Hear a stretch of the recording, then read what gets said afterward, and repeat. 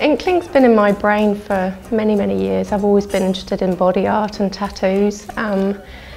It's just a medium that I absolutely love. I love the whole ink on skin concept.